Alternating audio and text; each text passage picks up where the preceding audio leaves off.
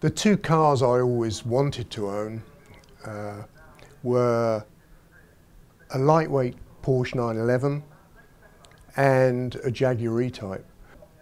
The reasons behind these two choices were, I was down at the Targa Florio in the late 1960s, and I met a racing driver, a Swiss racing driver called Joe Siffert, and he was a works Porsche driver at the time, and he was driving a Porsche 908 Mark III at the Targa Florio, and he gave me very kindly a lift back to the hotel in his company Porsche 911.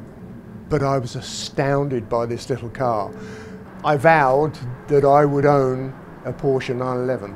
It took me until about 22 years ago, and I found a 911 ClubSport. One day Chris Phillips telephoned me, and he said that he wanted to buy another racing car, I think an AC Cobra, and he could do with a little bit more finance. So almost before he finished the sentence, I said, "I'll buy your CS." I didn't ask the price, stupidly, and the deal was done. It was far more than I expected to have to pay. It was taking all my savings, plus I had to borrow a lot of money. I'd never even seen the car, but I knew Chris was a fairly fastidious man, and when I got there I wasn't disappointed. The car was immaculate.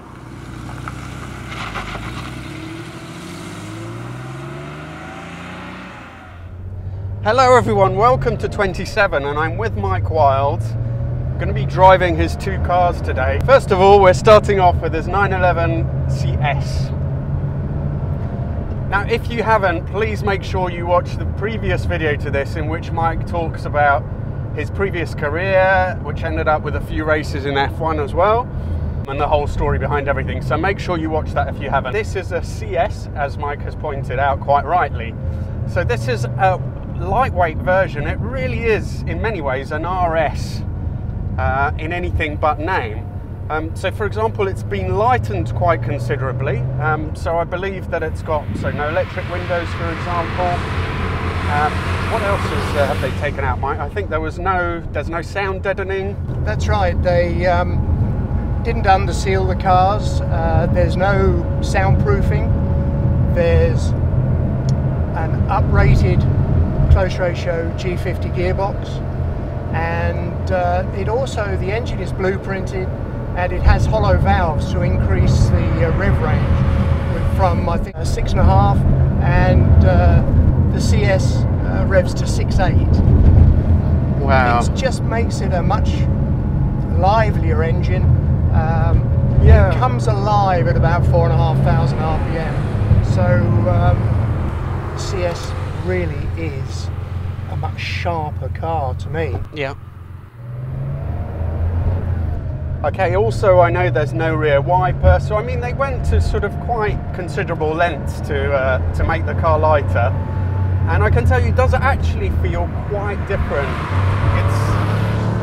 It's more lively. The engine doesn't feel a million miles away, perhaps a touch revvier, but chassis-wise you can definitely feel that it's been firmed up. This is more precise, there's more body control. It's got the typical traits that you get in these 911s, so there's a really long reach to the gear lever, but the gearbox being, so you mentioned it was the first 911 in which they used the G50. That's right, yes. That's fantastic. So it's obviously easier to use. I always forget what the other one is called, 915? The one in the normal SCs, yes, do you know? I can't remember. It's certainly a 9.1, I can't remember. 915, I think, yeah. Something like that. But anyway, this is definitely much easier to use, and also slightly shorter throw, because the 915 does have a very long throw. These engines, when you rev them through, they're lovely. They're sort of turbine smooth. Doesn't feel to me as if there's any massive peaks in power, but certainly it pulls more at the top end. Yeah. Do you agree, Mike? As I say, after 4,500 RPM, it just seems to be happier, and it feels freer, yeah, and enjoying it. Now the ride is actually fantastic. I mean, these small undulations, these little things, it just completely covers them through, doesn't it? It's a good compromise, I think. I've taken this round the Nürburgring, and the Nürburgring's quite bumpy. It fits the circuit really well. So a good compromise. You can drive it on the road, perfectly comfortable. And if you do want to do track days and what have you, the car doesn't disgrace itself on the circuit either.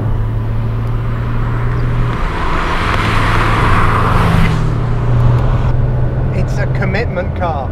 If you're going too quickly and you're not committed with the throttle and you lift, the car is going to get lift off oversteer without doubt. Yeah.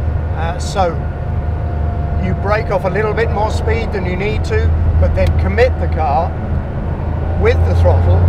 The rear roll centre comes down, and you will not get a better handling GT car than a 911. But if you don't drive it properly, you'll think the car isn't very good at all.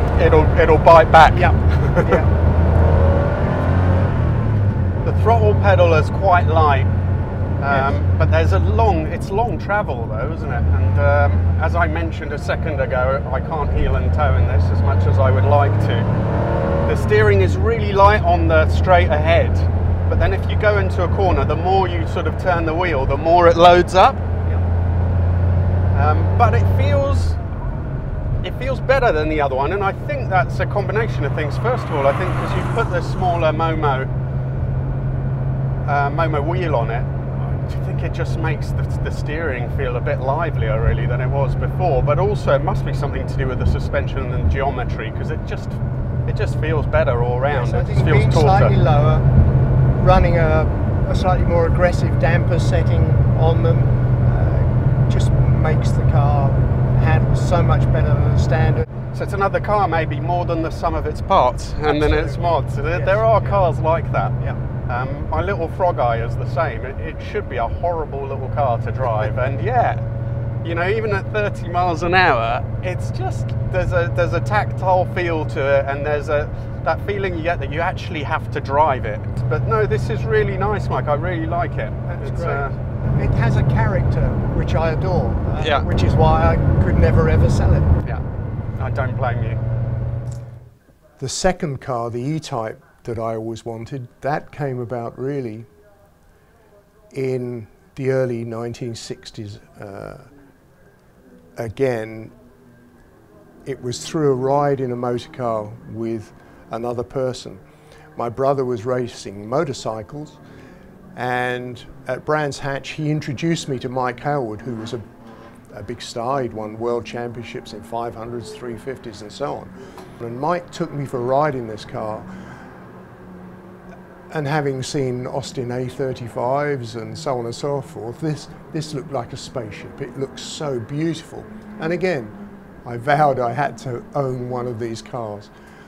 And sadly, it took me, I'm 72 now, it took me until I was about 68 years old, and really came about because my poor wife Chrissy passed away with cancer, and we sorted out our financial affairs, and I thought, well, if I put the insurance money and little bit of money we had in the bank into savings, it was going to do nothing. The interest rates were so low.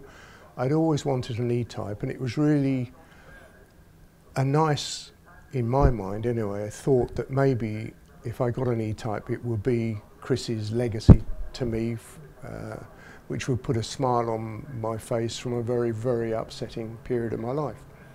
I wanted a totally original, unrestored E-type with a Moss gearbox so I could double declutch, and everybody says they're horrendous to drive and what have you, but it's what I wanted. I wanted to go back to the early 1960s and drive an original E-type. But it's gorgeous. I love the colour. It's a 1964 Series 1 fixed head coupe, and it's the only Series 1 that they made in this colour. It's a beautiful blue, but they didn't know what to call it, so they just called it Special Blue. And on my heritage certificate, it's lovely to have the colour as special blue. There is no other E-type with special blue as a colour. Yes, it's not the greatest car in the world to drive, but whenever I drive it, it puts a smile on my face. It's a little emotional because I know I couldn't have had it if I hadn't have lost my wife. I could sit and look at it forever. I think the lines of an E-type Jaguar are perfection. In automotive design, it is one of the all-time best, in my opinion. This is a Series 1. Series 1, 1964. 1964, so this is one of the most sought-after cars, and it's the 3.8? 3.8 straight six. Straight six. With 3 SUs, 3 large SUs. Fantastic. And there is no synchro, or the synchro's gone. I don't know if it... They didn't have synchro. So you have to double declutch and so on, and obviously I'm slightly nervous in Mike's pride and joy, but I will do my best not to crunch any gears.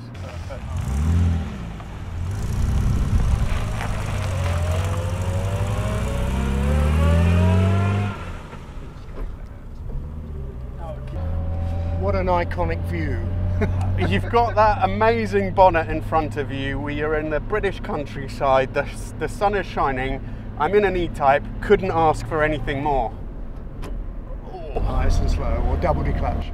Even going up, double declutching then? Unless if you've got to do it slower if you oh, right, if you don't. Okay.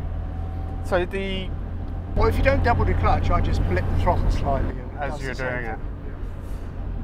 Okay guys, so the gearbox is tricky, but apart from that, I'm already just loving this car. I mean, I like all old cars, and this isn't the kind of car which is going to disappoint. I can tell already, because I love it already. Just these few meters, crunching the gearbox, putting it in the wrong gear, it doesn't matter. I'm already loving it. The steering is deliciously light, and massive wheel, tiny little thin rim with wood. It's nerve-wracking to drive, but it is just a fabulous experience. The engine is so responsive. That is a huge surprise. Mike, I wasn't expecting that at all. And not just from a standstill, even now when we drove up, it's really responsive. Throttle travel is actually not that long. It's very light again, and it immediately responds. This feels like a really well-sorted car as well, though. Like a good example. I'm really lucky. It's absolutely original. I have the car looked after engine-wise by Pete Lander of Sigma Engineering, who's only 4 miles from my home. It wasn't quite right when I bought it. It was pinking slightly and so on. Pete got it sorted out, and really, it's a sharp car now. Fabulous. You sit quite high. Is Yes. there actually any adjustment to lower the seat, or is it that's it is fixed? it is what it is. So for me, it's quite tricky. I don't know if you guys can see. I'm having to kind of crouch over. It doesn't really detract from the enjoyment, but it is quite cramped for me. These were supposed to do 150, weren't they? But it probably wasn't quite true. It wasn't quite that much. Or I think the press car did. Right. But it was probably not quite there. same as all the others. Right. But I'm sure if I asked it to, it could probably do 120, 130 miles an hour, I'm sure. And I mean, the seats are very much not sports car seats. I mean, they're really padded. They feel like little armchairs, don't they? You got this incredible instrumentation in front of you that looks amazing with these old switches. And a cigar light. And a cigar. You had to have cigars. If you had an E-type, you smoked cigars. The brake pedal has got quite long travel, but it's but they aren't particularly efficient. You get a lot of feel though. Yes. The E-type was never known for its brilliant brakes. Right. There's a classic case of let's get it to go quickly and we'll worry about stopping another time, right?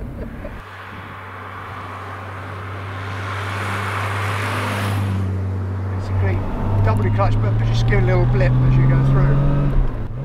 Oh no, a little tiny blip. Too much? Yes, it's just a blip.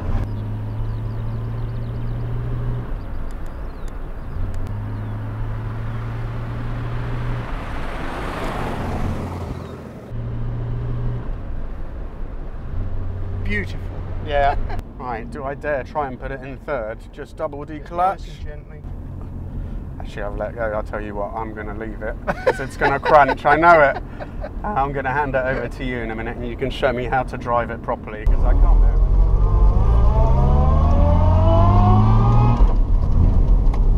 Just that little hint of a blip. It makes all the difference.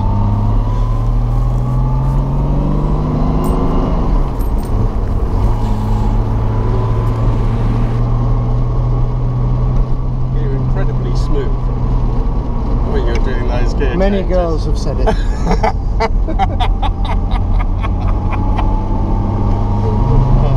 So a few miles you'd be doing the same. You just get confidence with it. I'll take your word for it.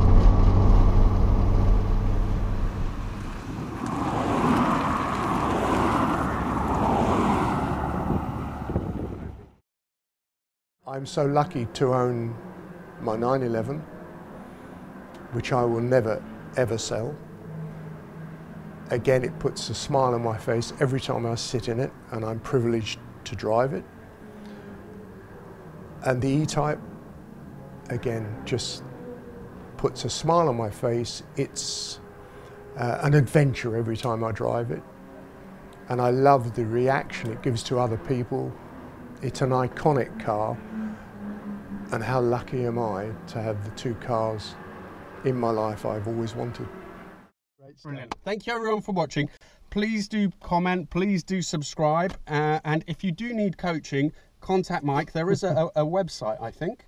It's www.mikewilds.com. fantastic, and I'll put that in the video as well, so do go on that and have a look, and if you need some coaching, there's nobody better. Thank you very much.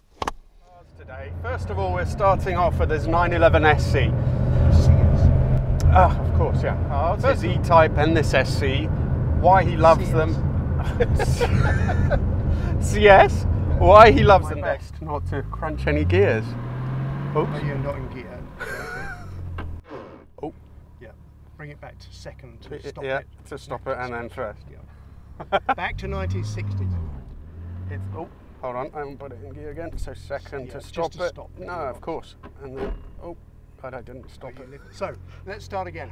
So push the clutch in. Yeah. We go into second. Yeah. And then to neutral, and then be positive. And then straight up. Yeah. Okie doke. So you didn't think you'd be doing tuition today as well? I'm getting it free. That was my that was my master plan all along. Oops. See, I get it wrong as well. That's a really